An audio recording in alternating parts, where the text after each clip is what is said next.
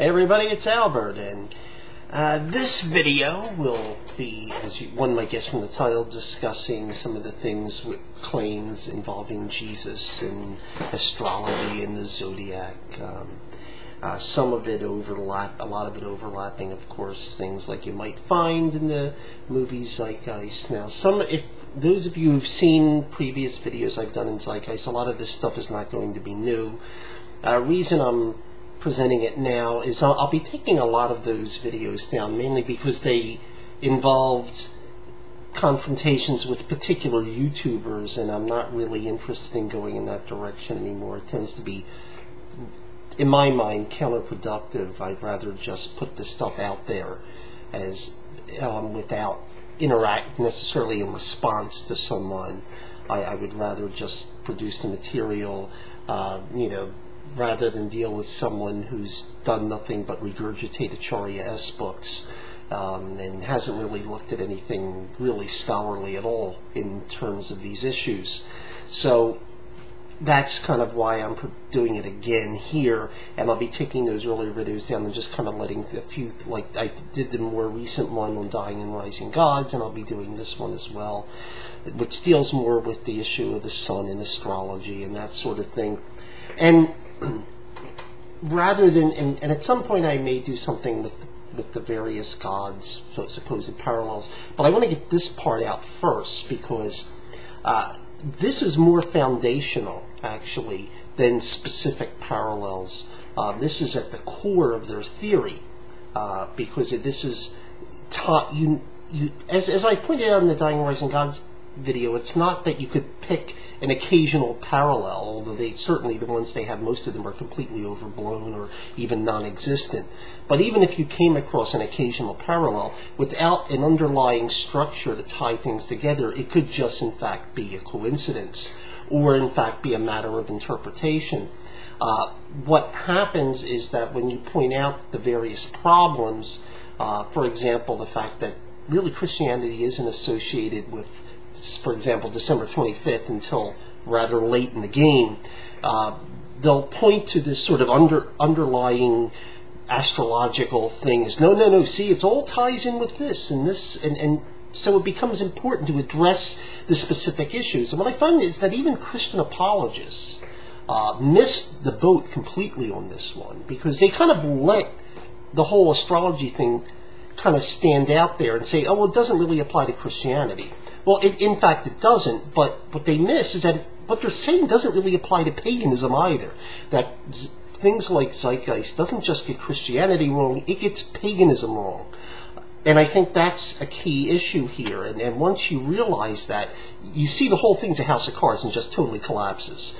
So I want to make this clear. And one of the things, for example, as we move along, I want to point out is that the whole solar mythology they like to paint is very, very ancient. The whole December 25th winter solstice bit. In terms of the Roman Empire, for example, that whole idea with the sun god and the winter solstice is something that actually comes in rather late, in 2nd and 3rd centuries. With the introduction of the cult of Sol Invictus, with the Roman version of Mithraism and the way it develops and ties in with Sol Invictus. Prior to that, sun gods did not necessarily have anything to do with December 25th in terms of a celebration of their days. It's that whole mythology that they're presenting is late. And so there's whole problems with anachronisms, and we'll get more into this as we go along, but there's also anachronisms in terms of you'll realize if you look at their sources and trace their sources, eventually a lot of it goes back to the late 18th through the mid-19th centuries. And there's a reason for this, and the reason you don't find this sort of thing presented by scholars at any point in the 20th century is that things like, for example, the development of the zodiac, it was assumed for a long time that the zodiac goes back many, many millennia in terms of its use and understanding, that because a lot of writers in late antiquity said so. Well, they were wrong, but there was nothing else to go on other than the Greco-Roman texts they hadn't, at some point, they had not really deciphered the hieroglyphs, and even when they did, it took a long time to sort of accumulate all the information and make sense of it. It wasn't until they discovered the cuneiform tablets and were able to decipher those that you were able to understand what really went on in parts of the ancient Near East. So none of this really was available until you get into the 20th century. And once it did, the whole thing became obvious that the use of the zodiac was actually a rather recent development in terms of all of history, that it is not something that went back many, many millennia. And that presents a real problem, because their idea of, for example, the god Horus being based on the zodiac, as was the Persian Mithra, it's wrong. It just falls apart again. So a lot of these things just dissolve once you understand the foundational issues. And so I want to kind of deal with that, and also deal with this source in terms of, as I pointed out, a lot of this goes back to 19th century writers, in particular a lot of esoteric occultic writers of the 19th century, or quasi-occultic writers, those who were on the sort of fringe ends of it. And we're talking not just people like certainly Godfrey Higgins and Albert Churchward, but also those who were more into spiritualism for a period, guys like Gerald Massey, etc. So you get this whole, that whole stream of thinking, and that was the core of it back in the 19th century. But then after the discoveries were made, it kind of died out until it was more recently revived. And so the question is, why? Was there some new information? Well, no, there wasn't. But what there was a new kind of social phenomena, and that is the phenomena of the conspiracy theorists. They had been around for some time, of course, but it wasn't until the last decade and a half that this thing has taken on more of in terms of a significant movement, in terms of the popular culture. And particularly once the internet becomes available, and any crazy theory can basically become suddenly be exposed, and millions of people can be exposed to it almost instantaneously, and it's just the way things are nowadays. And there are a lot of people who are fairly gullible, and they bought into a lot of this stuff.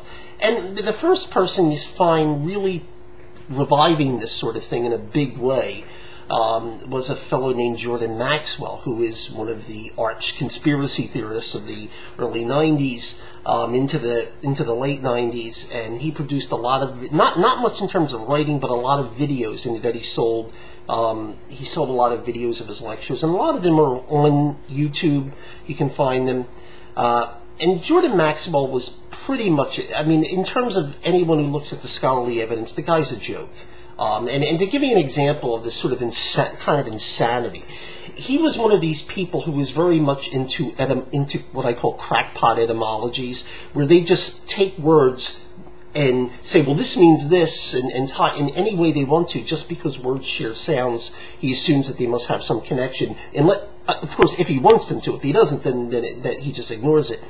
But for example, he decided at one point that in that Abraham, or that Judaism was sort of the age of Aries, and I'll get into this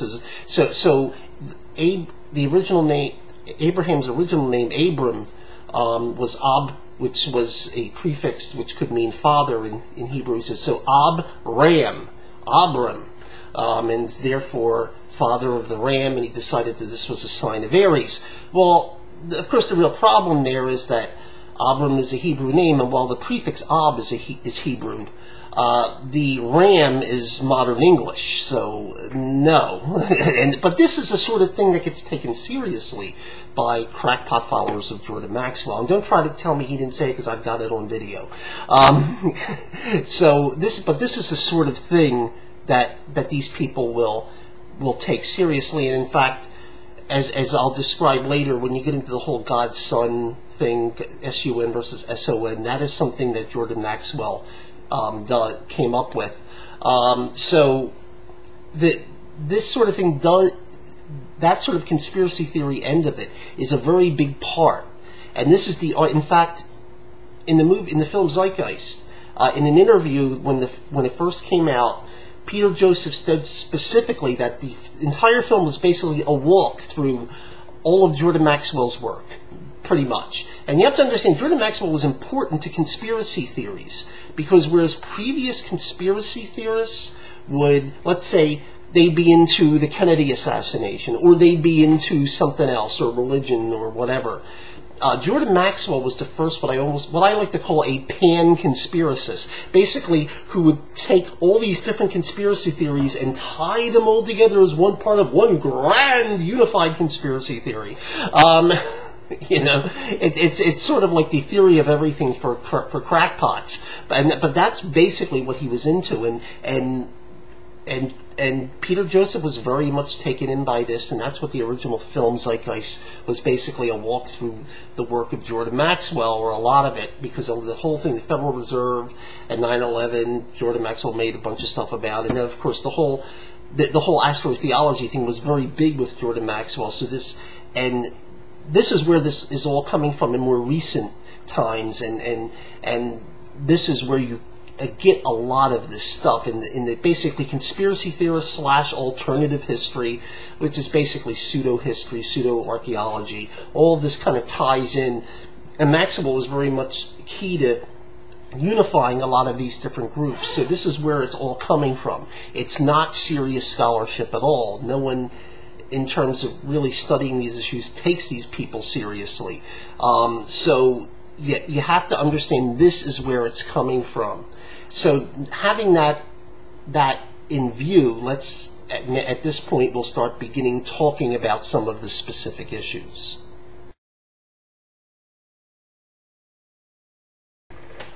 While certainly the sun was deified in many ancient cultures, it is not true, as claimed in Zeitgeist, for example, that there was this sort of uniform idea of solar deities being the creator god. And in fact, in many cultures, the solar deity was not even the most important god. For example, the Greco-Roman gods associated with the sun, Helios and Apollo, generally took a back seat to Zeus or Jupiter, who was the god of sky and thunder. Now, there were places where the sun god took on a great deal more importance, and there were some where the sun god was even considered, or at least one of the versions of the sun god were considered a creator god. For example, in Egypt, there were sun gods who were considered creator beings, or who were associated with the sun. But you have to understand, in Egypt, many gods were associated with the sun. They were not necessarily sun gods, but associated with an aspect of the sun rather than the sun itself as in its entirety. And so you have to understand, Egypt is such a unique case in terms of its culture and its religion, that it really doesn't translate well into other cultures. It's a very unique animal. But such confusion on these matters certainly reflects the West's traditional viewing of the ancient world, primarily from the lens of Hellenistic authors. Since there were no real writings from ancient Egypt that were deciphered, or from the ancient cultures in the ancient Near East, Western scholars assumed the cultures of where they, from these countries where they did have things to read, which would have been during the Hellenistic period, that things that were part of the culture then they assumed were always part of that culture, and that's not really the case. The Hellenization of these regions, beginning with Alexander the Great's conquest and subsequent Hellenistic dynasties, for example, the Ptolemies in Egypt and the Seleucids in the Near East, really altered the culture drastically from what had gone before, so into a hybrid where it took elements of the existing culture but basically put them into a Greek framework. Now, beginning in the Renaissance, where a lot of the Greco-Roman authors were recovered, They relied heavily in that era upon them for their understanding of history, and this reinforced these misconceptions during this period.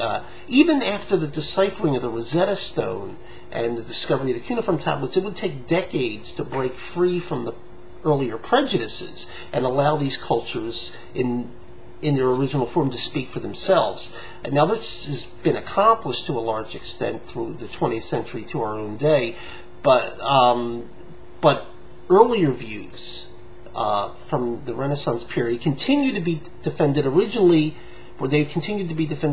by occultists, and still by many occultists, and more recently by the pseudo-scholarship of the conspiracy theorists. Now, certainly you can see this sort of error happening in how Zeitgeist treats the, quote, solar theology. For example, Platonism was an extremely powerful influence on all religions in the region. The importance of the sun as a symbol for the divine within Platonism led many educated pagans to see the gods as manifestations of some single divine force that was represented by the sun.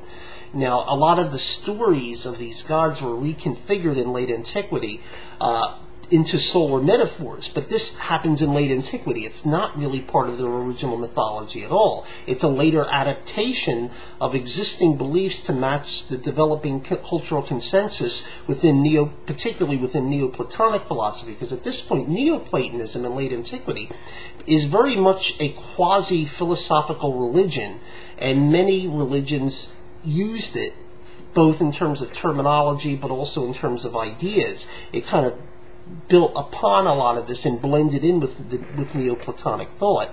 The important thing here, though, is that antiquity is not monolithic. Cultural differences were important.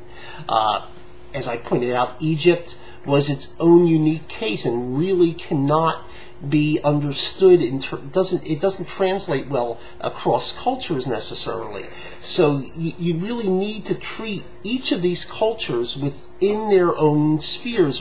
You have to understand how Egypt saw things, or how the Babylonians or the Persians or the Jews or the Greeks or the Romans in different periods saw things, rather than looking at them much later when Greco-Roman culture had basically saturated the entire Mediterranean world, and you had a much more uniform picture than what would have occurred earlier.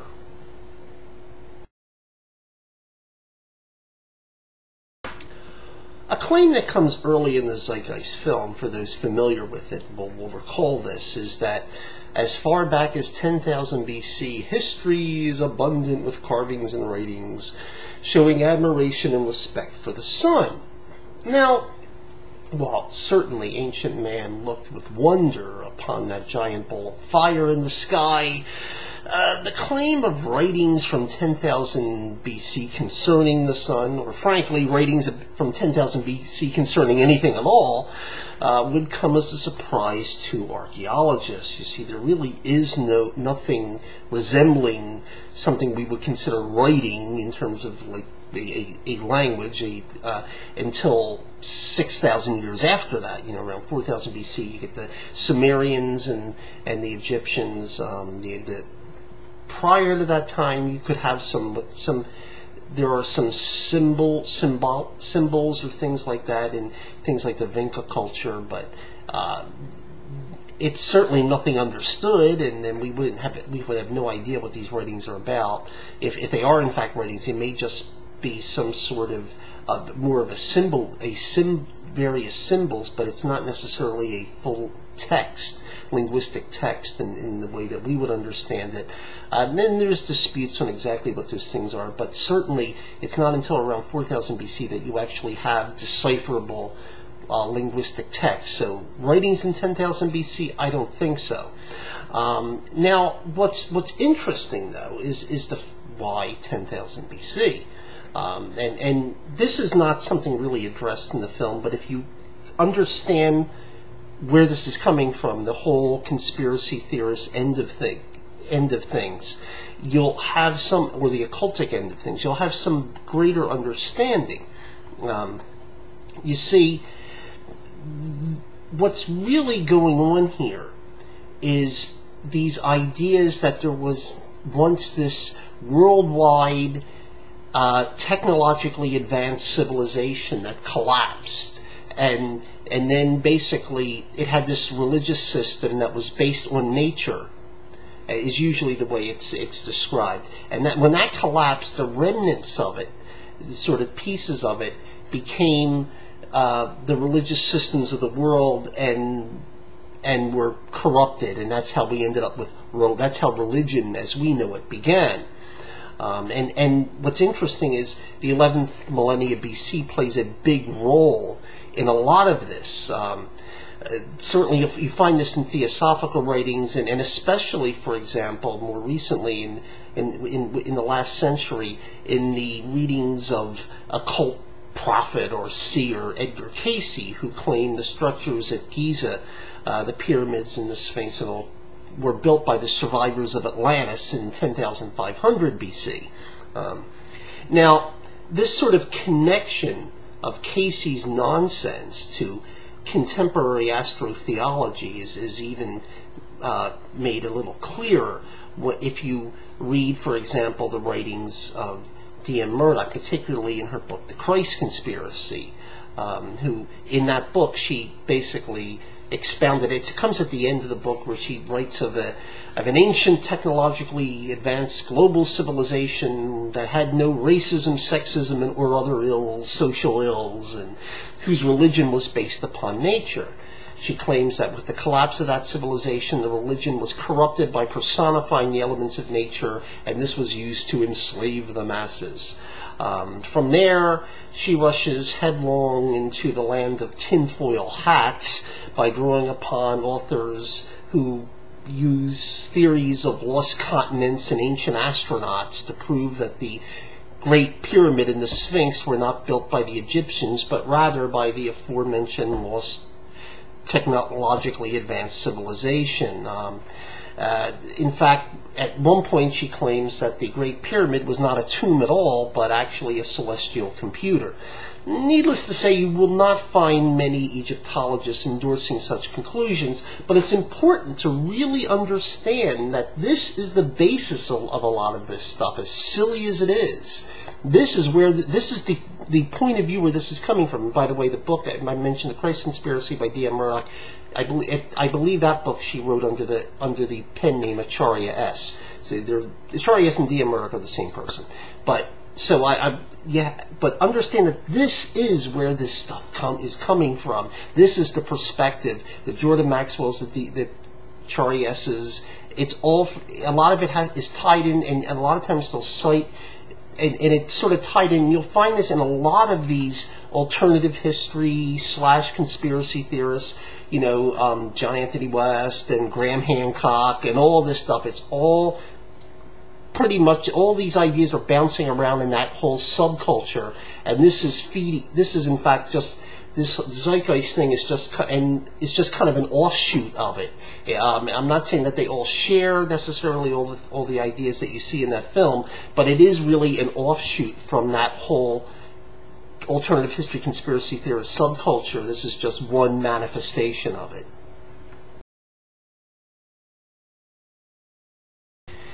Now, one interesting topic of discussion is the use in Zeitgeist and elsewhere of the phrase God's Son, S-U-N, and its relationship to God's Son, as in Jesus, S-O-N.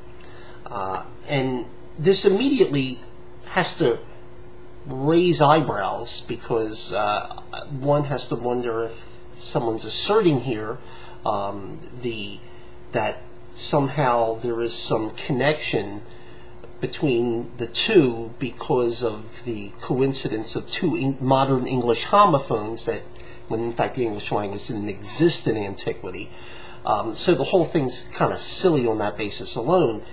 Now what's interesting is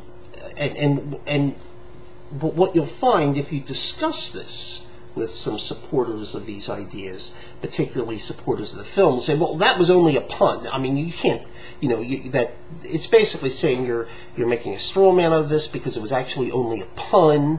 It was only intended as a pun. It really wasn't intended to be taken seriously. In fact, that's kind of the official word on the matter, as you'll find in the recent Zeitgeist source guide, which is what's in fact produced now. However, what I would contend is that's not always been the case. That's just the official word now, but it wasn't the official word at the beginning, because in fact all of this, most of the film, as I pointed out, comes from Jordan Maxwell, and in Jordan Maxwell's books and in Jordan Maxwell's films, this connection was taken seriously, because frankly, Jordan Maxwell's etymologies are absurd anyway, and this was just one more example of the sort of idiocy he came up with. And the fact that Peter Joseph said this film was a walk through Jordan Maxwell, and he used this, and in fact this exact comparison is right from one of Jordan Maxwell's a number of his videos and books, where it is in fact taken as something seriously.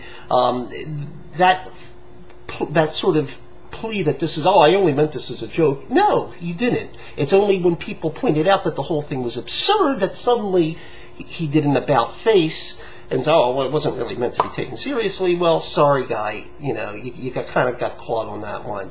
And the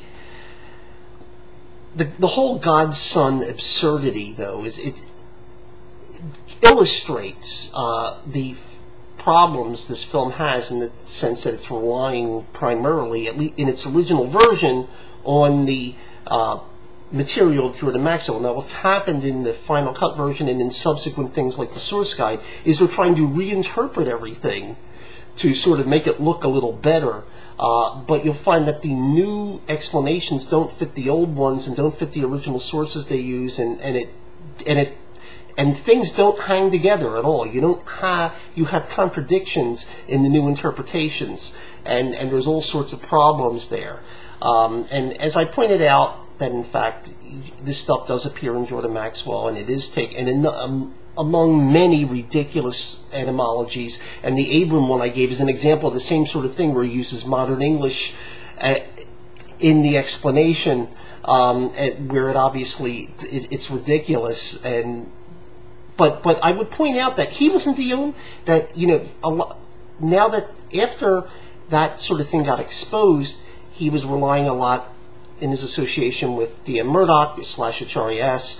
But I would point out that Murdoch has done her own share of backtracking on this issue of God's Son, S-O-N, and God's Son, S-U-N. For example, now, her and Joseph both, as you would find in the source guide, officially it says, concerning the son play on words. See, now it's only a play on words, which is not a cognate. It's not a cognate, but a mere happy coincidence in English. Okay?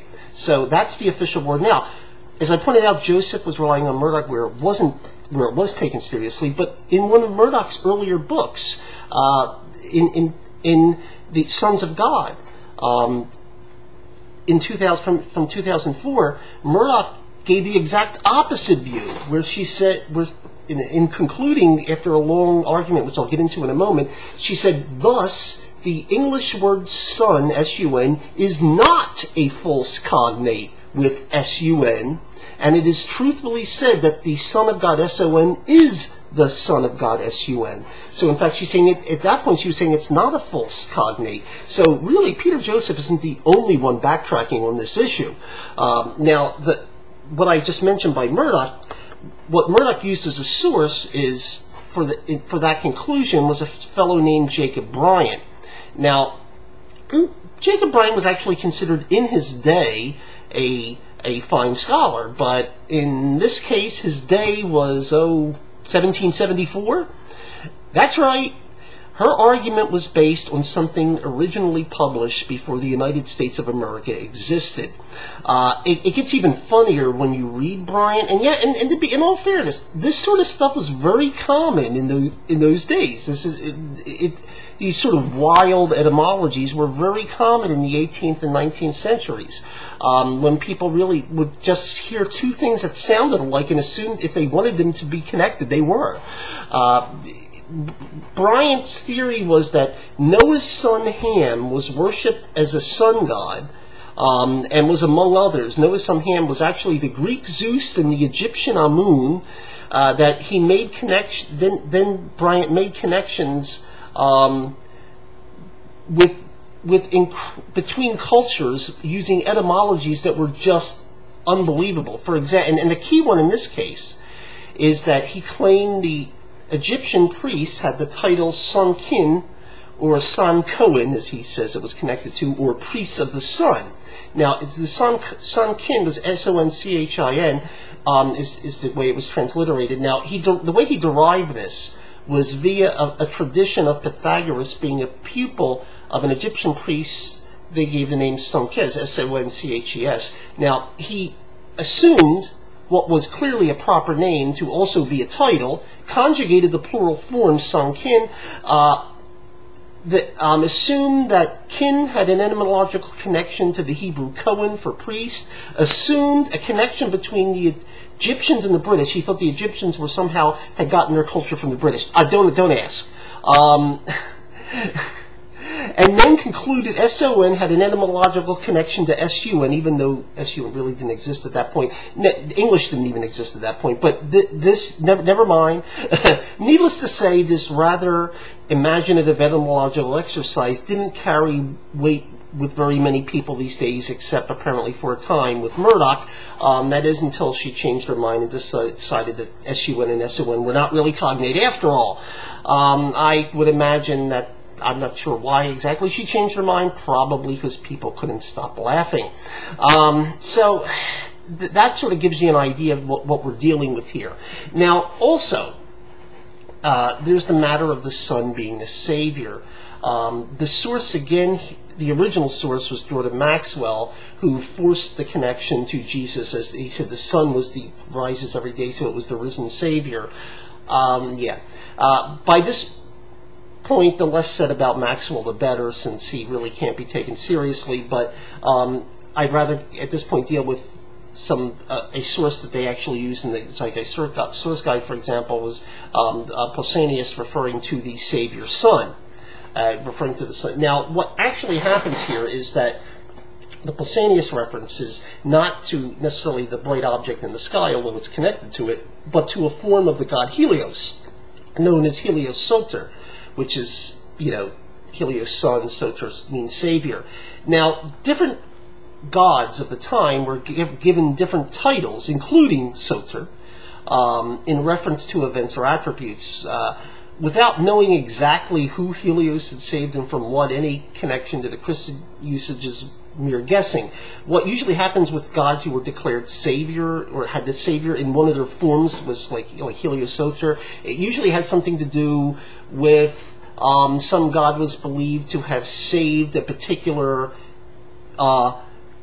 city, for example, or a particular society either with a military victory or from famine or from some disease epidemic of some sort, and then this form would develop where they would refer to this god as saving them, so it became, like in this case, Helios Soter. And it's not really, he doesn't really describe exactly what this form was about, so it's difficult to say exactly what it is. There's also the possibility this may have been connected to since Pausanias is 2nd century, this may have been connected to an early form of the Roman cult of Sol Invictus, or a nascent form. In any case, it really certainly had nothing to do with the Son saving anyone from their sins in 10,000 BC.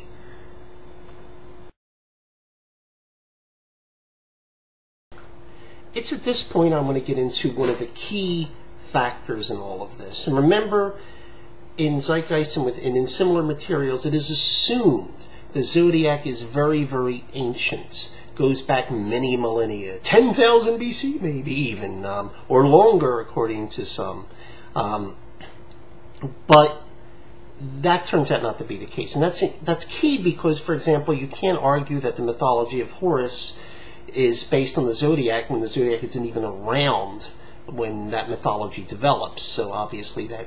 And the problem here is that once you've got that undermined, that whole idea undermined, the having this as the basis for later stories, for example, the story of Jesus, becomes highly problematic, to say the least, when it hasn't been, because remember, the whole assumption is that Jesus was just one more example of a continuing pattern, but if that pattern doesn't really exist, then your whole premise just starts to go into the sand, so to speak. So let's get into exactly what we know about the zodiac. As I pointed out, prior to the century, a lot of people just assumed it was many millennia old. But once we started to see the evidence from the ancient cultures themselves and put away our own biases, Western biases, it became pretty obvious that this wasn't the case. And the results of this scholarship is very important. And I just have to make this point. The system of zodiacal astrology was not in use in ancient cultures mentioned in Zeitgeist or similar materials prior to the first millennium BC, when it develops gradually over, and we see its development. We can see it developing over many centuries in Babylon. It's not something that existed before then. Thus, the claim the sun's movement through the zodiac was the basis of these ancient religions is incredibly anachronistic, to say the least. Now, in terms of the details here, the gradual development of the zodiac and this is very well established. Its roots are in Mesopotamia, with ancient scribes keeping watch over the heavens. The Sumerians named planets, they named constellations. Their interest was apparently primarily calendrical, related to yearly activities in agriculture. Perhaps in the late Sumerian period and then moving into the Akkadian period, you have some interest in you see the astrology developing, but this is an entirely different kind of astrology. It's an omen-based astrology, things like comets, conjunctions, and other unusual occurrences, rather than something necessarily in a relational grid system such as the zodiac. From this period, there's this Babylonian compilation of different texts from this period, results from this period, the Anu, Manu, and Leo, which was our copy of it, I believe, was inscribed somewhere around the 8th millennium BC, or 800 BC, excuse me, not 8th millennium, but it's first millennium, but it's around 700 BC, but it's believed to reflect earlier omen literature, which may go back to the 2nd millennium BC. While individual constellations may be known in this early period, there's no real, some of the constellations they know in this period correspond to constellations in the zodiac, but there's no concern of the zodiac as an identifiable group. Now, the early foundations of the zodiacal system were you start seeing set down in a text known as the Mulapin, which is, again, it's somewhere around 700 or so BC, but likely reached its final form at the end of the 2nd millennium BC, around 1000 BC. So, and what it does is it lists the constellations in particular along 3 broad bands in the sky, roughly parallel to the equator, and it's described as the 3 paths of the gods. And one of these is a kind of equivalent to what we would call the zodiac, but instead of 12 constellations, there's 17. Now, how could there be 17? Well, see, what people don't realize is when other people look in the sky with other concerns, they may not make the same pictures out of stars that we do. They may see things very, very differently, and they may group these stars into different constellations, not in the same patterns we see them. So you have to, and some of these were broken. They were broken up differently. It's an entirely different system. Although some of the constellations roughly matched our constellations in the zodiac that we're familiar with, not all of them did, and obviously with 17, that wasn't really going to be the case. Now, the key point in the development of a more intricate system occurs beginning in the 7th century BC, when the Babylonians start keeping diaries of the night sky, and that's a key development. They write down everything they see, basically have everything. And by this point, they've developed a very sophisticated mathematics as well. And that's when astrology really takes off in a big way in Babylon, and that's when you really see the these developments take off. And somewhere around 465 BC or so, you start to see the first reference to the zodiac as a group. And assuming it could have been a little earlier, because this is just what we have, but it's certainly, you don't see it, let's say, 800 or 900 BC, so it's somewhere in that range. And at that point, you start seeing the casting of horoscopes and things like that. So hence, with this outline, the idea of the zodiac going back to, say, 10,000 BC is just pure fantasy. Now, the astrological system of the Babylonians had developed, spread to some surrounding cultures, particularly with the Greeks. And certainly, this spread became accelerated further when Alexander the Great conquered much of the known world. And what happens then, too, is when the Greeks adopted it, they tied the zodiac in with Greek cosmological ideas. In fact, at this point in the Seleucid period, after the Hellenization of much of the old Achaemenid Empire, that the Babylonian astrology and astronomy entered its most creative period, because now you've got this merging of the Babylonian system with the Greek ideas. Now, Egypt in all of this, until maybe the early 20th century, a lot of people thought Egypt was the birthplace of the zodiac and the birthplace of astrology, because in late antiquity it became basically the most productive place in terms of this, where the best astronomers and astrologers were from Egypt. But this is in this Hellenistic period. The Egyptians were certainly interested in the heavens, but, for example, their mathematics compared to the Babylonians was relatively less sophisticated, and didn't really match the theoretical tools the Babylonians had in predicting the night sky. Now, the Egyptians did devise a calendrical system based upon the heliacal rising of stars, with the Deccan system. But even this didn't occur until, let's say, the first intermediate period in the Middle Kingdom. There's certainly nothing equivalent to Babylonian astrology in ancient pharaonic Egypt, and no use of the zodiac until the Hellenistic period with the Ptolemaic dynasty. So the Egyptians really were not that important in terms of the development of the zodiac until that period. And then what happens is, in fact, what you will find is that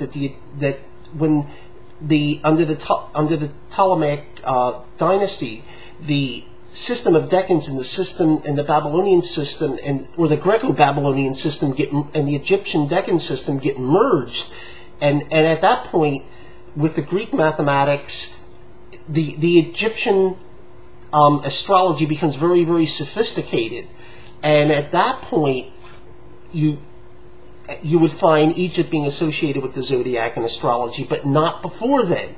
So the idea that, for example, Horus, which goes many millennia before that time, being based on the zodiac is just absolutely absurd.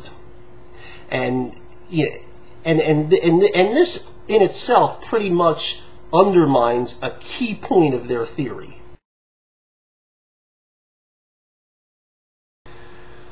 Another important factor in these discussions is the idea of the astrological ages, and that involves something called the precession of the equinoxes. Now, due to the wobble in the Earth's axis, the tropical year, which is the length of time the sun takes to go from, let's say, spring equinox to spring equinox, it's based on the solar year, is about 20 minutes shorter than the sidereal year, which is the sun's position, the length of time it takes the sun to get to the same position in the sky. This causes the sun over time on the spring equinox to rise in different constellations of the zodiac, moving backwards, hence precession. Hence they call it the precession of the equinoxes. Now, what Zeitgeist does is, according to what constellation the sun rises in, that would determine the age it is in. So, and they divide the sky up. And now, if you read the sources, whether it be Zeitgeist or Murdoch or Massey, there's some disagreement on exactly where the break is according to whatever standards they're using, but generally they're within a century or two of each other. They're like, and sometimes I think there was some manipulation to get things exactly the way, so they could always say that we're about to enter the age of Aquarius. For example, in the 19th century, they had the age of Pisces beginning earlier, like about 250 BC, and you get the feeling it was kind of geared so it would end around 1900 AD, because that's when they wanted to say we're entering the age of Aquarius. And then some people had it geared for 1 AD because that would make Jesus line up at that point. And more recently, I've actually seen a couple books where they say that we're going to enter the age of Aquarius in 2012. Guess why? Be that as it may, I'll go with what Zeitgeist gives, since that's the one most people are familiar with, which is and they're all around, like I said, they're all close. Age of Taurus would be 4300 to 2150 roughly. 2150 BC to 1 AD would be Age of Aries. The current period from 1 AD to 2150 AD is Pisces, and then 2150 AD begins the Age of Aquarius. And then the whole thing, the movement through the 12 constellations would be, they call the Great Year. Now, precession itself, it's a fact. There's no one, certainly, that there's no issue with that. But the idea that it was just known to ancient societies is, let's just say, extremely dubious. The fact is, all the evidence indicates it was discovered in the last few centuries BC, with Hipparchus as the most likely candidate. Now, there are a couple other candidates for the discovery that have been suggested. One of them is Aristarchus of Samos. Now, Aristarchus of Samos, it appears that he had all the necessary information, but we don't have any evidence he put it all together and made the conclusion. Also suggested was the Babylonian astronomer, astrologer Kidnu. It was suggested he knew precession by Paul Schnabel. He made that suggestion in 1923, but that was pretty much decisively refuted by Otto Neugebauer. Now, Aristarchus, as I said, Aristarchus may have known, but even if either of them did, let's say one of these two actually did discover, and we just don't have the evidence for it, the most that would push it back is a century or two. So that's still far, far too late for anything that appears in Zeitgeist, because they need people to know about this for it to be pretty much common knowledge about 3000 BC, and that's just not going to be the case here. So right away you can see you have some issues, but there's an even, and by the way, I would point out that this theory in Zeitgeist not only needs you to know that the sun is moving up according to the background of the sky, relative to the background of the sky, that it's moving backwards in time, but it requires the zodiac to be in place, because it's all being based on these astrological ages. You need the zodiacal sign. For example, Egypt used a system of decans. Now, you could say, well, someone that could have discovered precession with relation to the decans rather than the zodiac, but the system in Zeitgeist there's no evidence of that, first of all, but the system in Zeitgeist requires the zodiac, which Egypt didn't use. But more importantly, another problem they have is, first of all, the zodiac isn't even developed until 500 BC, so it can't be any earlier than that. So it can't be 3000 BC, because if the zodiac develops over a period of centuries in the first millennium BC, you can't say it was known in 3000 BC. The other problem is they're basing it on an entirely different breakup of the sky, where the system that Zeitgeist or whoever is basing it on is generally a modern one. Although there's some disagreement, they're generally all pretty close, but they're basing it on a modern division of the sky, not the one used at the time. In fact, if you look at, let's say, the writings of Ptolemy, which is in the 2nd century AD, he's referring to on the spring equinox, the sun rising in Aries. Now, under any of the modern systems, the sun would certainly be in Pisces by the 2nd century AD, but he's describing it in Aries. And the reason he's describing it as Aries, because under the system used then, which is referred to by historians of science as Babylonian System B, it was in Aries. The sky was divided differently. In fact, it would not enter Pisces until about 800 or 900 AD. So if Jesus were, for example, the personification of the sun in Pisces, as is accused, he showed up like 7 or 8 centuries too early. So right away you've got major issues here. Just incredibly anachronistic issues. And there's really not a whole lot that the backers of Zeitgeist can do about it. They're just flat out wrong. But I will now next go into some of the counter arguments.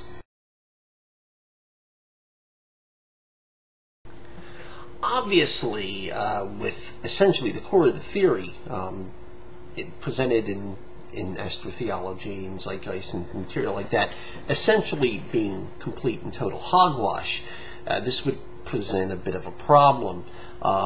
However, what's interesting is how many of the supporters were basically unaware that there was a problem, that they really had no idea. And you see this in a number. Sometimes they just take these things for granted, as I mentioned before, that the great antiquity of the use of the zodiac, when in fact it isn't the case. Now, it's interesting to see what happens as they become aware, as the material begins to get critiqued. And I think an interesting case here is again with D.M. Murdoch / Acharya S. and her growing awareness that things weren't quite what she thought they were. Particularly, for example, and here I will mention an exchange she had with Mike Licona, who was a professor of New Testament at Southern Evangelical Seminary, who seems to have been the one to sort of make her aware that she has some issues with this material.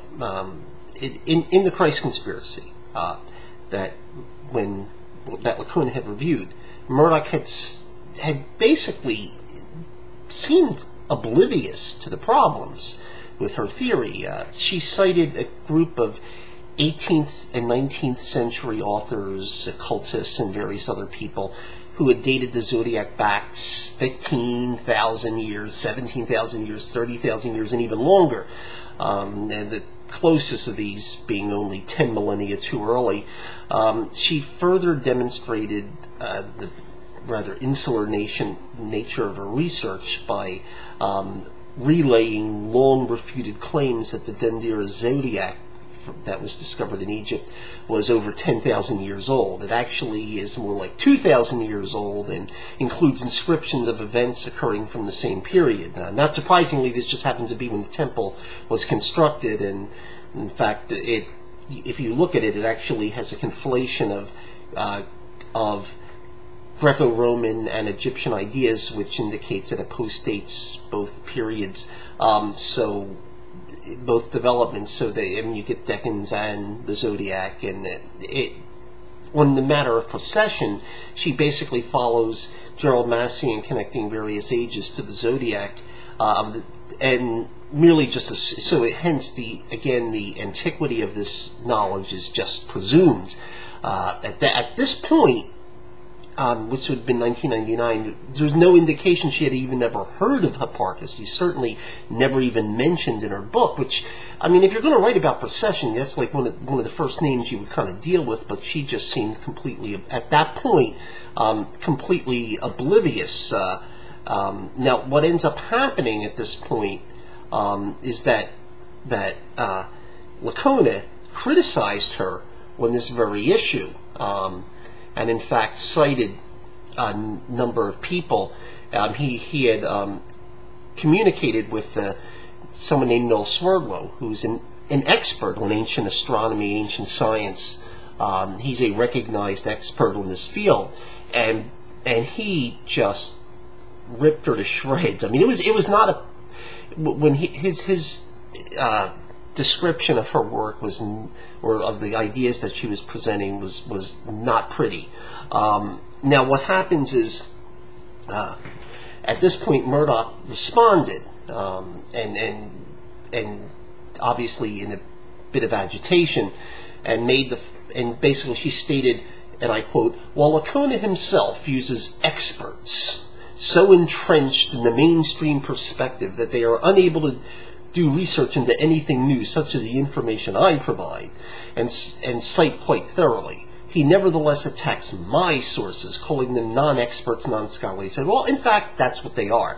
But it's kind of amusing also when you think about it, because she's presented nothing new. She actually presented long outdated ideas from a century earlier, or more.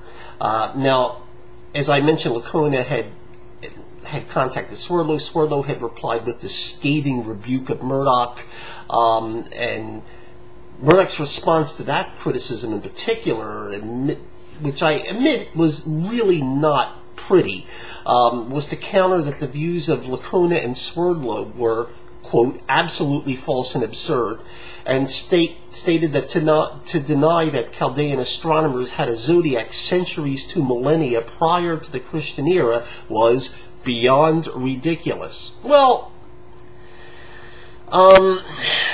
first of all, that someone who believes the pyramids were not built by the Egyptians challenging Noel Swerdlow's grasp on history is not the only thing in this exchange that was beyond absurd. As for the statement on the Chaldean astronomers, I would point out that it's rather misleading. Neither Lacona nor Swerdlow denied the Chaldean astronomers of the zodiac centuries before the Christian era. It's the millennia part of it, the end of the range, that they denied, and that is what Murdoch's arguments in fact require. And of course that's where they fail. I mean, everyone agrees it was centuries before the Christian era, but the problem is it wasn't millennia, which is what her theory requires. Murdoch defended the antiquity of the zodiac, at that point using various sources, the Catholic Encyclopedia, the Funk and Wagnalls Encyclopedia, someone named E. Walter Maunder, and an artifact she called the Caranovo Zodiac. For an early date of precession, she again cited Maunder and made a reference to Webster's biographical dictionary to Kibnu as the discoverer of precession, and also a comment by astronomer Edward C. Krupp. She then issued a curt dismissal with the "so much for Lacona's experts." As we shall see, these are words she would learn have the taste of crow. The Catholic Encyclopedia was in fact published early 20th century and really is rather outdated on many topics, not the least of which is this one. There's also much confusion in the article Murdoch quotes, as it equates the early dates of astrology with an early date of the zodiac. As already discussed, early texts from astrology in the region were related to omens and not zodiacal astrology. It was omen-based astrology. Murdoch did not specify what edition of the Funk and Wagnalls Encyclopedia she used, but it's certain similar outdated information probably applied there as well. Certainly none of the sources are at the same level as actual experts on the Babylonian texts that can easily be cited. Now, Maunder, the person I mentioned, Edward Walter Maunder, he was an astronomer at the turn of the 20th century, who also happened to be a Christian. He was neither an historian nor an Assyriologist. He basically was relaying ideas that were commonly held at the time but are now obsolete. And his book, by the way, was published just about the time that Franz Xaver Kugler began his major studies of the cuneiform tablets that pretty much made everything prior to it obsolete. Thus, Maunder's book is thoroughly outdated and his opinions are irrelevant to contemporary discussions. Now, when you get to something called the Caranovo Zodiac, it's actually referred to by scholars as the Caranovo Seal. It's a disc divided into quadrants and found in what is today Bulgaria. It was declared a zodiac by an amateur researcher named Richard D. Flavin, I believe is the person's name, who wrote an article that was originally published in a journal founded by actual zoologist but pseudo-archaeologist Barry Fell. No scholar familiar with the Caranovo culture has followed Flavin's lead for quite obvious reasons. the alleged, he basically looks at these symbols and say, they look like the zodiacs. Well, they really don't. The alleged connections are pretty much the pictographic equivalent of seeing animal shapes in clouds. Furthermore, other artifacts have been found in that region with similar symbols that were linked to other cultures and that culture that had nothing to do, that weren't in that setup and weren't necessarily anything to, to do. Now, honestly, nobody knows what these symbols are. But I mean, you'll see similar type symbols with the Vinca culture, the Minoans. Now, while we may never know the exact significance of what these symbols really meant, the supposed correspondence to the zodiac are really, when you look at them, are really totally unconvincing. But let's say, for sake of argument, let's say Caranovo or some other suggested Stone Age zodiac, some Neolithic zodiac, somebody out there used the zodiac prior to Babylon. Okay, let's just say for sake of argument. It still doesn't really help Murdoch's case, because there's no evidence Egypt, Babylon, Persia, or any culture of North Africa or the ancient or the East or that region had the zodiac prior to the first millennium BC. Any of the relevant cultures. If someone had it earlier, it obviously had used it earlier. It obviously had no legs and died out, and it was developed anew. So it doesn't help her, because it still makes no connection between the zodiac and Horus or whatever. It just isn't there. Now, again, turning to precession, the citation of Maunder, as discussed earlier, is irrelevant. Similarly, the citation of Webster's Biographical Dictionary on Kidnu reflects outdated scholarship, as I've discussed Kidnu already. And as I pointed out, even if the citation had been correct, Kidnu would still be far. He's only like a couple centuries earlier than Hipparchus, so it really doesn't help things at all for her. Now, the most interesting of these citations was Edwin C. Krupp, the astronomer Edwin C. Krupp. Murdoch had quoted Krupp on the possibility of an earlier knowledge of precession than Hipparchus. All Krupp did was note some people had given circumstantial evidence that could indicate an earlier knowledge, but never definitively endorsed that view. Furthermore, I mean, to be honest, Krupp was not really kind of outside his field on that particular discussion, in terms of Assyriology and in terms of he's an astronomer. For example, he raised the one piece of circumstantial evidence was the possibility of matching various ages with the worship of bulls and rams, etc. Not only does this present a problem because generally they're using the wrong division of the sky, but also, for example, the ram is not associated with the constellation Aries until very late. That you don't have the ram associated with Aries at all until that actually was a Greek innovation. The Babylonians had associated that constellation with a farmhand, at least in the early Babylonians. It was only in the Greeks, and then later it became the Babylonians during the Hellenistic period may have associated with the ram, but earlier it wasn't. So during the age of Aries, there was no ram associated with the constellation, a constellation Aries the ram. It was something else entirely. And what's interesting there is that Kona then decided to contact Krupp directly and ask him about what Murdoch had said and about what also about Neural Swerdlow, who he had contacted, and Krupp's response was, and I'm quoting here, Professor Swerdlow is well informed on the ancient history of astronomy and astrology, and his report to you reflects current scholarly opinion formulated by textual evidence. Although people have traditionally projected terrestrial concerns and priorities onto the sky and celestial myth, the detailed astrological mapping your opponent advocates is not supported by evidence and certainly cannot be tracked 2 millennia or more as described. Thus, even her best source, Krupp, basically sided with Lacona and Swerdlow against her. So that pretty much tells you where that finishes.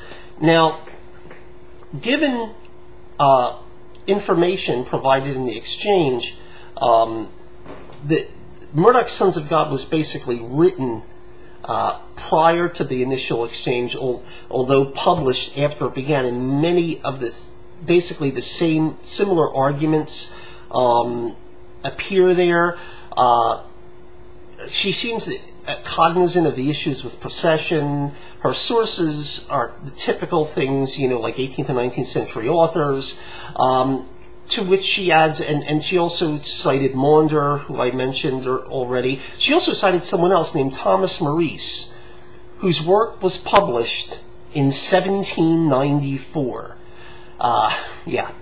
She again raised Dendera and Caranovo, and also cited a book that's sort of been kicking around for a few decades, something called Hamlet's Mill, which also theorized an early knowledge of procession. It's generally considered pseudo-scholarship. It was actually by two professors who were reviving the long-dead theory of Pan-Babylonianism. No one really takes it seriously, and they themselves rely on the same 18th and 19th century authors, and do not deal with modern evidence at all. Do not deal with the fact that we know how the zodiac developed. We actually have the evidence in front of us. We have it. But they never deal, in that book, they never deal with that at all. They just run on like crackpot etymologies and various other things. Now, Murdoch later, in 2009, in her book Christ in Egypt, although she did admit that Eric Horning, who's one of the world's leading Egyptologists, said that Egypt did not use the zodiac prior to the Ptolemaic period. But she insisted that a closer examination of currently available data might allow for an earlier date. So what is this currently available data?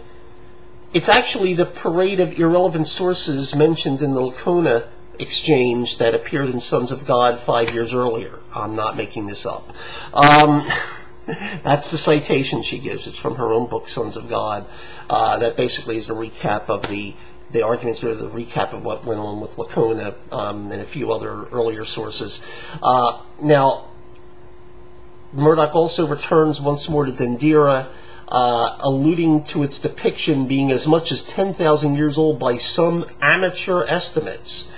The source she cites, Jules Bartholomew St. Hilaire, he was someone who admitted that he was an amateur. The funny thing is, though, he didn't agree with her. And she's citing him as amateur evidence. Well, no.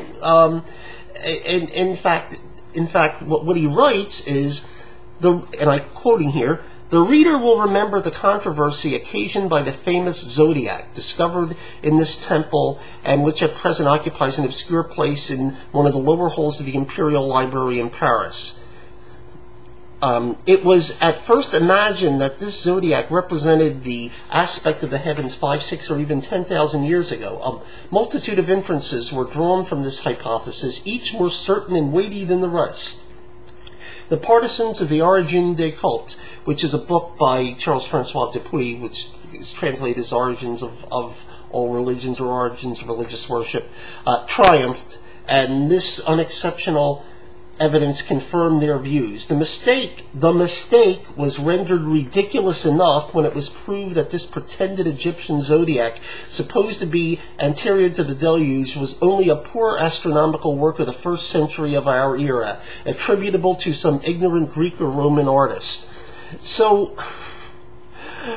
all St. Hilaire was citing was the initial speculation of others, but states that this mistake was rendered ridiculous.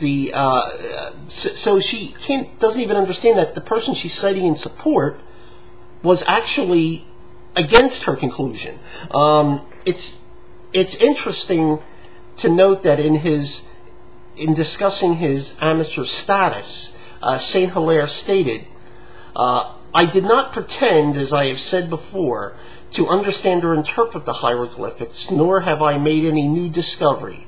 My acquaintance with these enigmas, sculptured on the walls of palaces and temples, is derived from the writings and researches of the younger Champollion, Wilkinson, Derouge, Priest, Lipsius, Marriott, and other Egyptian historiographers. The discoveries made by Champollion are not disputed, and I rely on the interpretations of the learned, whose labors I do not pretend to criticize. Perhaps, rather than beating a long dead horse, Murdoch should consider emulating this amateur. Now, in the same conversation, Murdoch also writes off the rejection of an early date for Dendera by an Elijah J. Burritt, who was a contemporary of St. Hilaire, as quote, motivated by bibliolatry. Now, while the debate over the Dendera zodiac did initially split along skeptical versus Christian lines, there's no doubt among scholars of any persuasion that it's basically 2,000 years old. Now, while admittedly, Burritt was perfectly gleeful that a challenge of the Bible had been overcome, but Murdoch ignored his reasons for the confident dismissal of an early date, and basically they were the same ones outlined by the person she quoted supposedly in support, St. Hilaire. They're basically the same reasons. Look, this is only a couple thousand years old. Thus, both the amateur and the bibliolater, Burritt, were in complete agreement. And both of these 19th century figures were actually more current in their understanding of Dendera Temple than was Murdoch herself. Now, as for other evidence, she, again, in this book, raises Caranovo and then typical 18th and 19th century authors. And she does add a few other names that were basically respected but woefully outdated sources: Budge, Remy Rage, William Muir. But even Budge, who was becoming outdated in his own day, actually didn't believe that the Egyptians had the zodiac prior to the Ptolemaic era. But it's essentially, again, relying on sources before the current information was known.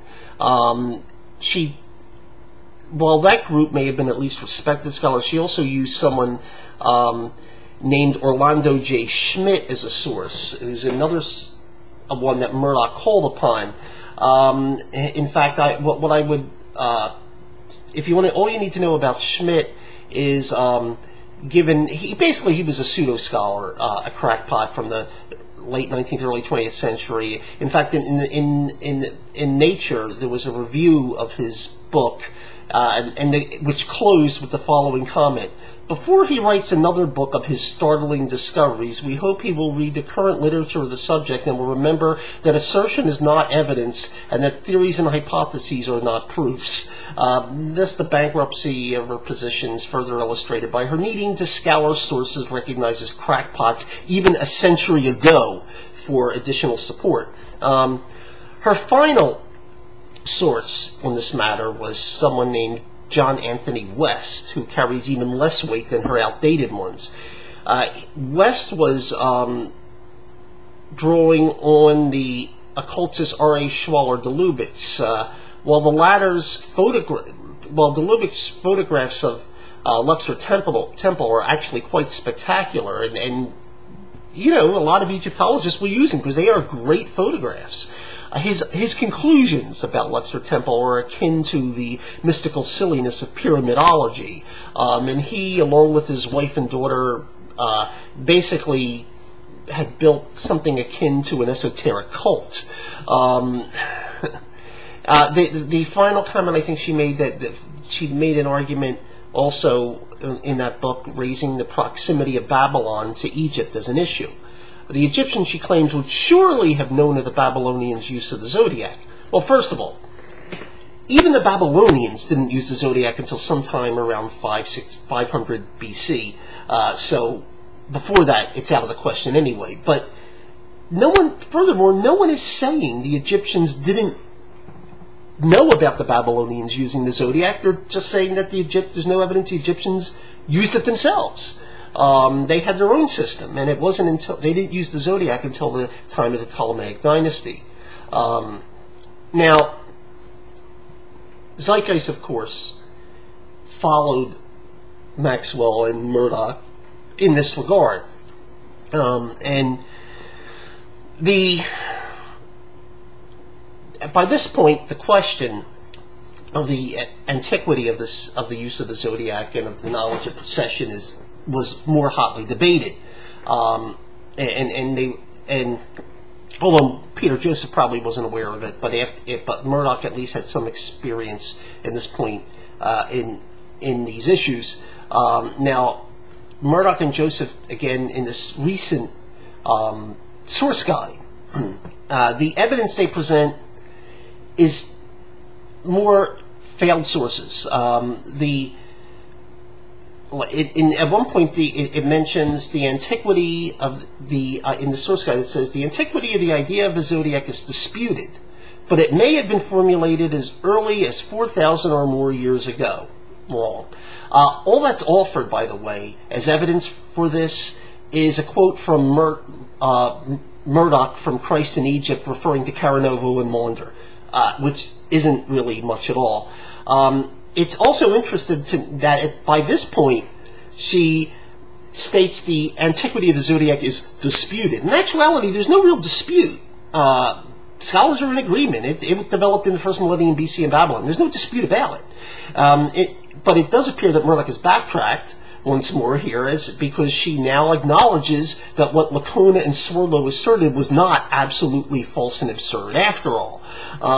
Turning to precession, the main discussion in the source guide merely quotes her discussion in Sons of God citing Hamlet's Mill, and once more used a corrupt citation, even though the clarification had dismissed her claims years earlier. But of more interest, because there is actually something else used, and at this point, I think this is the more interesting one, is actually within a secondary discussion of precession in relation to Mithraism, where they cite Mithraic scholar David Alansi. What the source guide says, and I'm quoting here, as we have seen, the knowledge of the precession evidently dates back centuries before being formally described in writing by Hipparchus in the 2nd century BC, and it appears that in Mithraism we possess a clear vestige of myths and traditions developed during the age of Taurus, as well as centuries afterwards, in order to reflect the supposedly proper mythology for that time period. This point was about Mithra's relationship to Taurus is demonstrated quite well by Alansi in his book The Origins of the Mithraic Mysteries. Now, what's actually is demonstrated from this citation is that Murdoch and Joseph have no idea what Alansi was talking about and presented in his book, since he never wrote any such thing.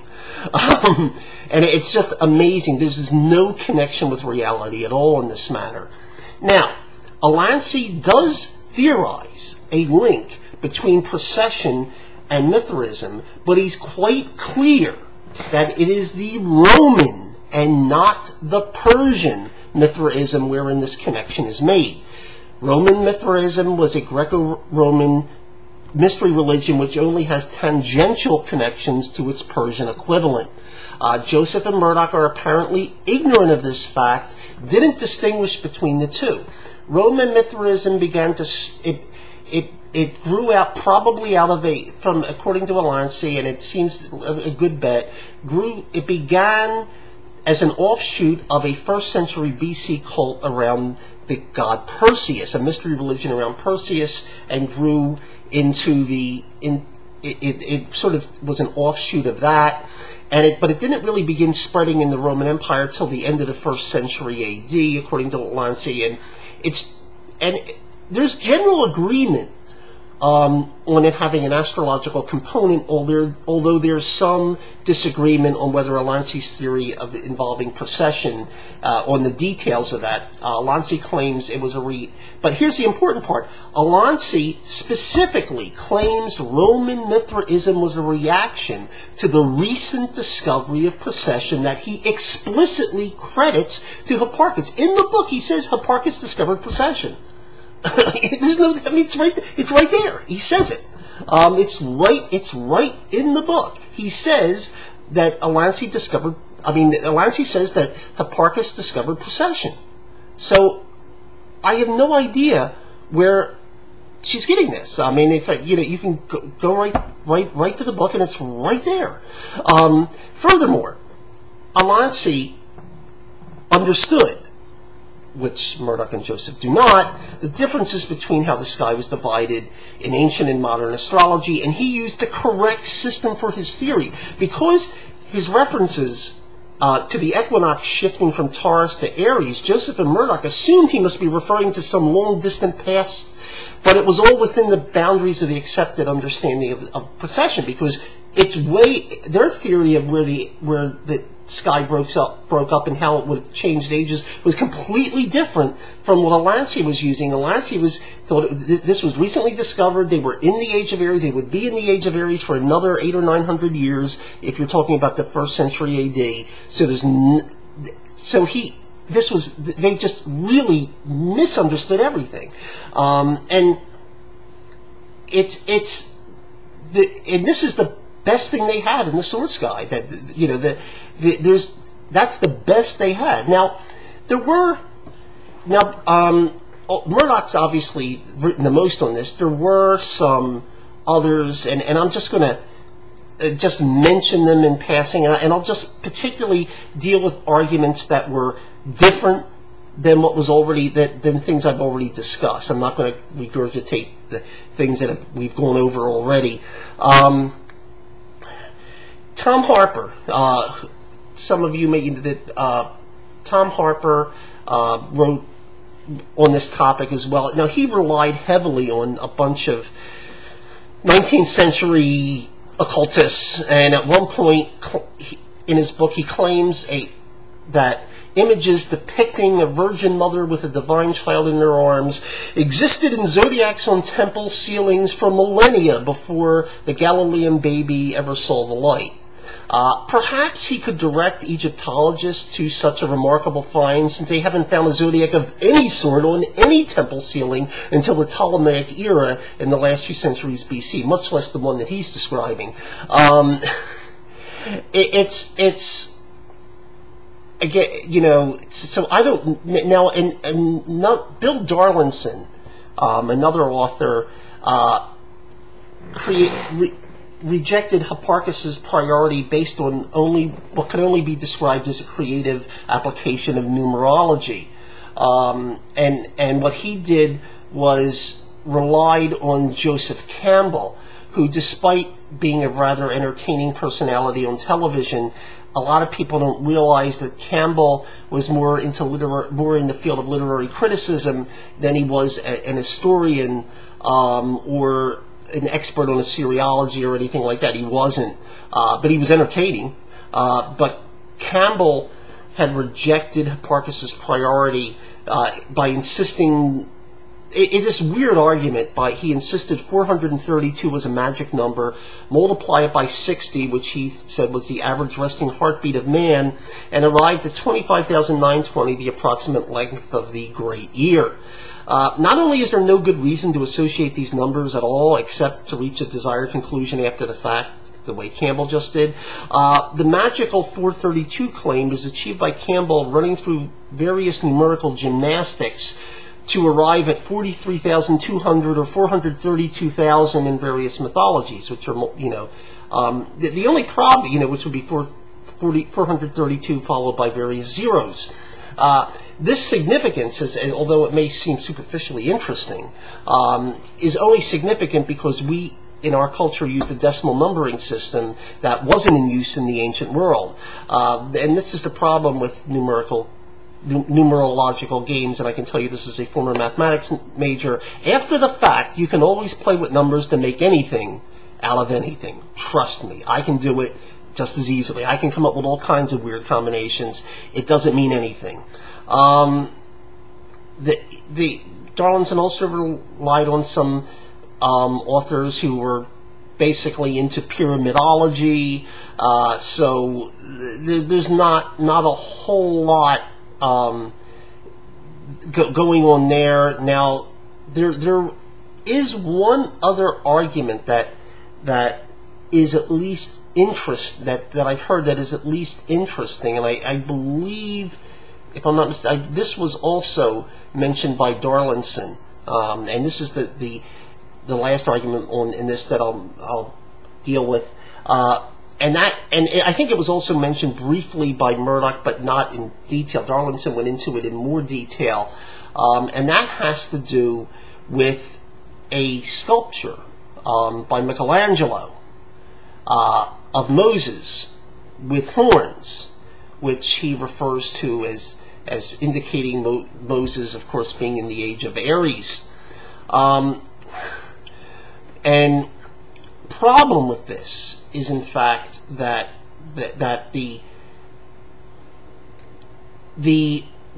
what it all is based upon is a mistranslation in the Vulgate of the Hebrew word involved, Karen. The Hebrew word means basically to project outward. It is like the root of it is to like project outward. It can be used either to project outward or to gore is the root word, which obviously then you could see the root word in various forms could be shining, emitting light, basically projecting out light, or horns, something with horns, because that's also projecting outward to gore, and there's various forms of this root word that means to project outward, to gore, whatever. And so you have this issue here of how to translate it, and it's in context. And the art, and basically what ended up happening was that the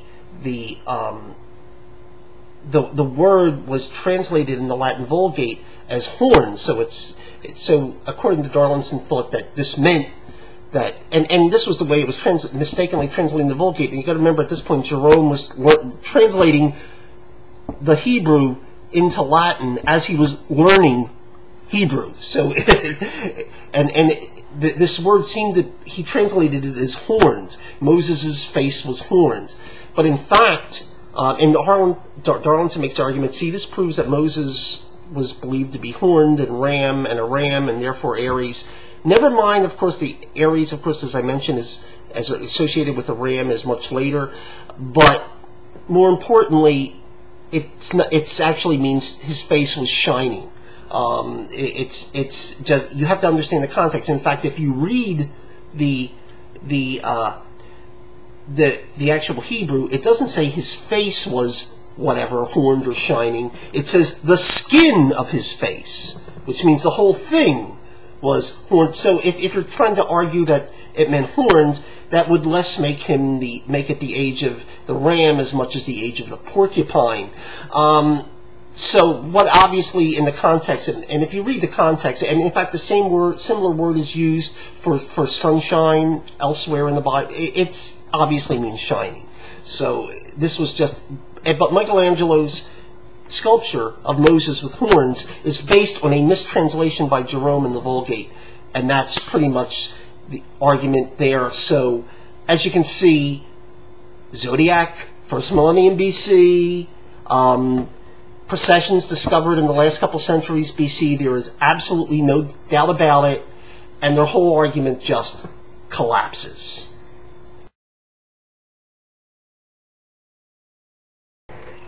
At this point, we're going to turn to what I think are some moments in Zeitgeist in particular where there are just some things that are unintentionally funny. And here's where they try to draw things to try to claim that various things in the Bible refer to astrological ages.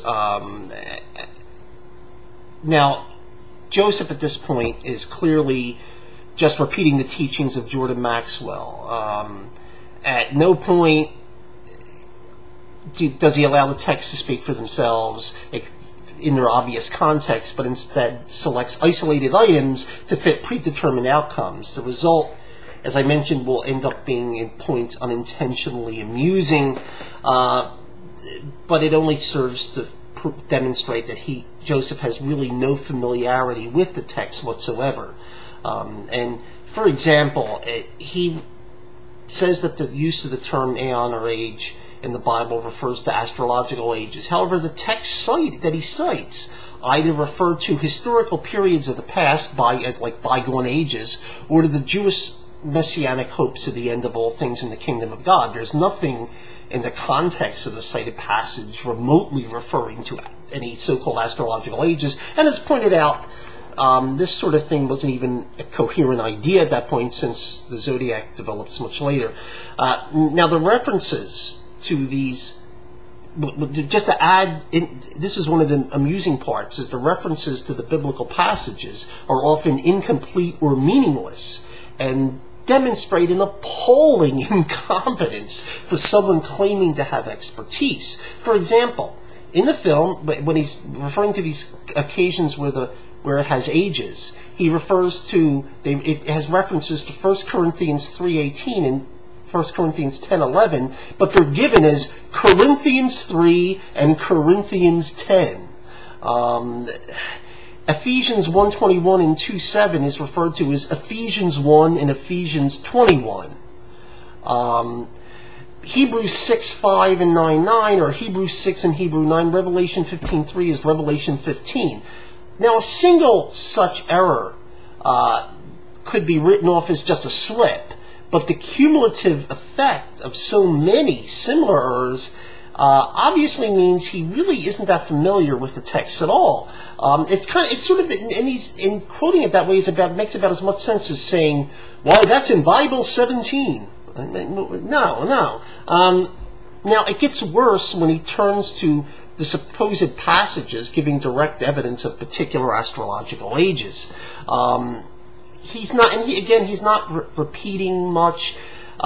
He's not coming up with much new. He's just repeating things, is what I meant to say. And he claims, for example, the reason Moses breaks the tablet is wrongly interpreted by Bible scholars as anger at the Israelites' idolatry. So what does he think it's from? He claims that Moses represents the age of Aries and the golden calf represented the outgoing age of Taurus, and that Moses was angry the Israelites were worshiping God under the wrong astrological age. Furthermore, he says the shofar is also said to signify Aries. Now, when it comes to Jesus, he associates Jesus with Pisces, and so he focuses on any mentions of fish.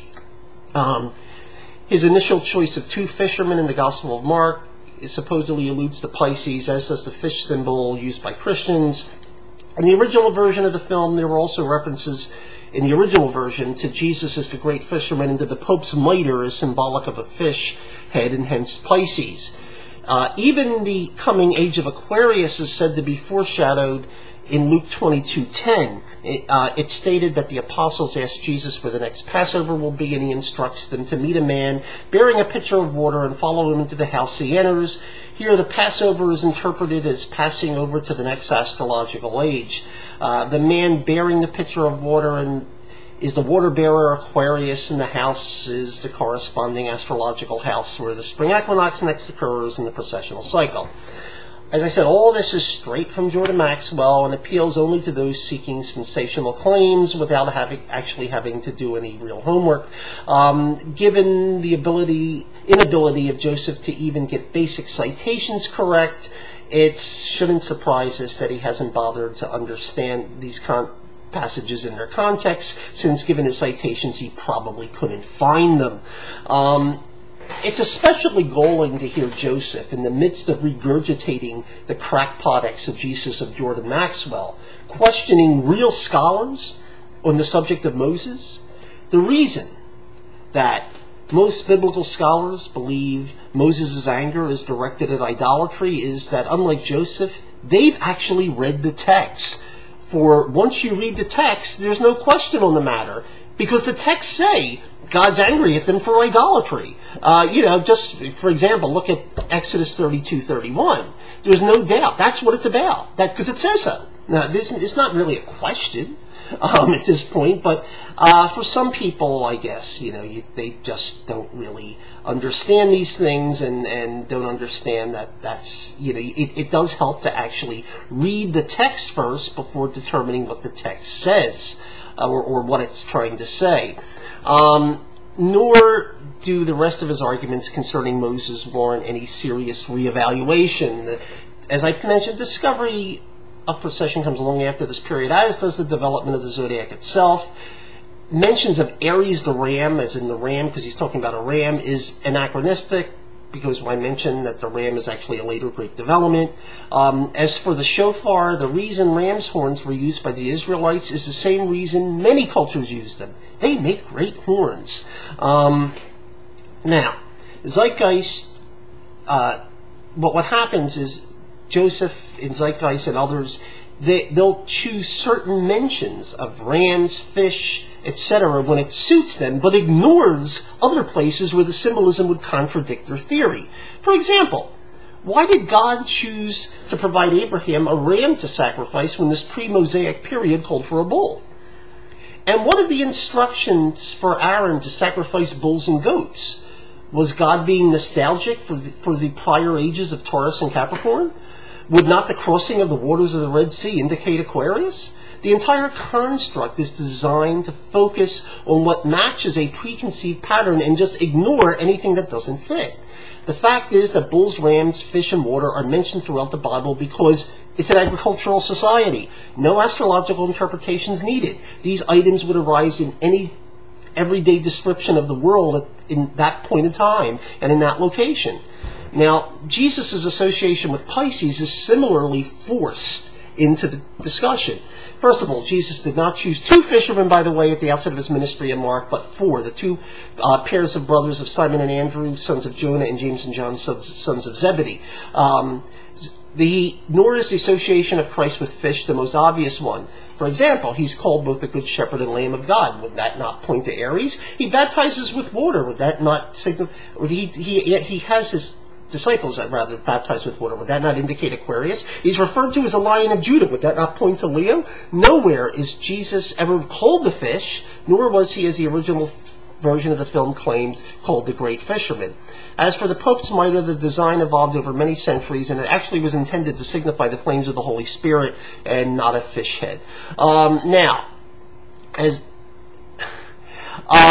much of this has been a failure, it gets even worse when you think about the fact that, as I pointed out earlier, they're using the wrong division of the sky, because at the time, the age of Pisces would not have begun until 8 or 9 centuries later, so Jesus was almost a full millennia too early.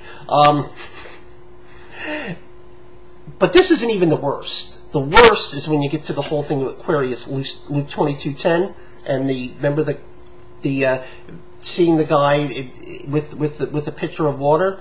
Now, I suggest go in there and read the whole thing in context, because what happens is it's actually the day of preparation for Passover. Jesus instructs 2 of the disciples to prepare for the feast for that evening. When asked where they should prepare, he gives them specific instructions to go in the city. There they'll find a man carrying a pitcher of water who will lead them to a house. Now, what Joseph and these other people leave out is that house didn't belong to that man. He was nothing more than a house servant. He led them to the master of the house. Thus, the figure who Jesus wants him to meet was not that guy with the pitcher of water. He led them to the master of the house. He was out of the story. He was gone. He's not mentioned again. The figure was that the master of the house was the one they wanted them to meet, and that wasn't the guy with the pitcher of water, and the owner of the house allowed them to use the upper room, and the passage ends with the disciples preparing the feast that would be the Last Supper. Hence, the Passover is not referring to some event far in the future, as you would try to think by listening to Peter Joseph, but to a meal that occurred that evening, an evening that occurred 2,000 years ago.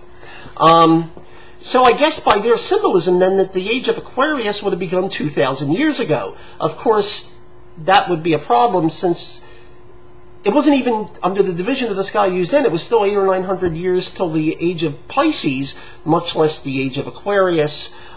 So the whole thing is just complete absurdity.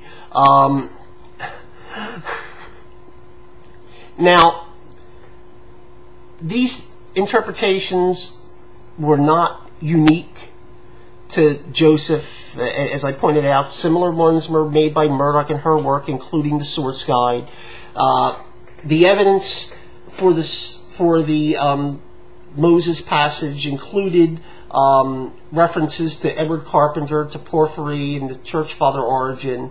Carpenter is one of the usual sources in these sorts of things whose work is irrelevant. There was no zodiac observed in Egypt, certainly no Age of Aries. As mentioned numerous times, it was adopted in the Ptolemaic era. So, it is claimed, by the way, in terms of Porphyry, which they get via David Alanci, it is claimed that Porphyry wrote about bull slaying, referring to a much older tradition, but this simply isn't the case. As is made quite clear by Alanci, the bull slaying aspect only occurs in the Roman form of Mithraism, not in the earlier Persian form.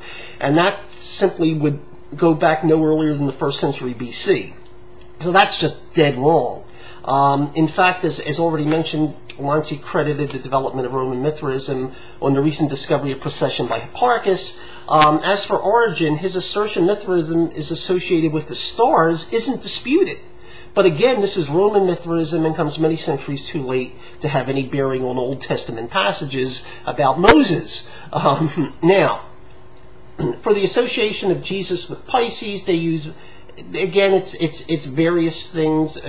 Are the usual things are used, and it's all things like the use of the fish, which I've already explained. Lots of things were used to associate with Jesus, not just fish, and that happened to be one of them. But it was known. It's already fairly well known that it was an acronym, an acronym for Jesus Christ, Son of God, Savior, the Ichthus.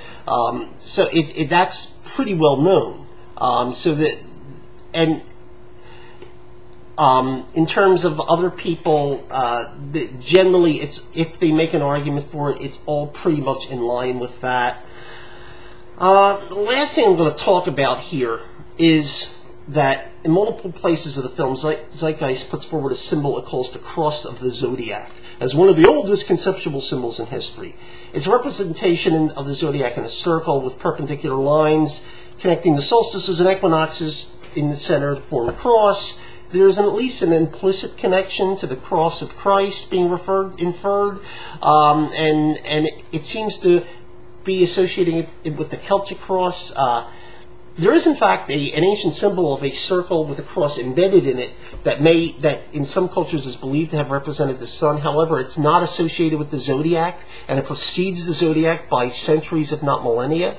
And that's not particularly shocking. I mean, when you think about it, that symbol is not necessarily that unusual. Having two perpendicular lines is a fairly basic one, and arose in various cultures for their own reasons, some of which we may never understand. The Celtic cross, by the way, is most likely a blending of two symbols: that pagan symbol representing the sun, but also, since that was popular in Britain and Ireland, they used that symbol and extended the lines to form the Latin cross, which went outside the circle, whereas the original symbol was inside the circle, and that formed the Celtic cross. It was a hybrid symbol, but that hybrid symbol was only used by Christians. It was never used earlier by pagans. The pagans always had the cross completely embedded in the circle. It was an intentional blending, probably to bring the two symbols together because it was very popular, and this was something commonly done during that medieval period. But as for the quote cross, the zodiac, the whole thing with the zodiac, that symbol is not associated with the zodiac. As the zodiac in a circle, there are early examples of the zodiac in a circle, but they're all from the Ptolemaic era, so it's not one of the oldest conceptual symbols, and they don't have the cross in it. Those earlier ones don't have the cross. That was added much later. The earlier ones, as you see, like in Dendera, just have marks where the solstice, but they don't have the intersecting lines connecting them.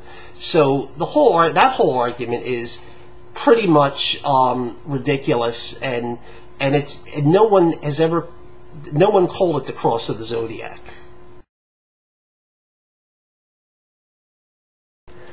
So here, where are we at the end of all this? Well, the fact is that there was no pattern, as I've described, of of this sort of astrological religion, as they're describing it, going back many thousands of years, based on the zodiac. Because, first of all, there wasn't even the zodiac in terms of a defined system that was being used at that point in time.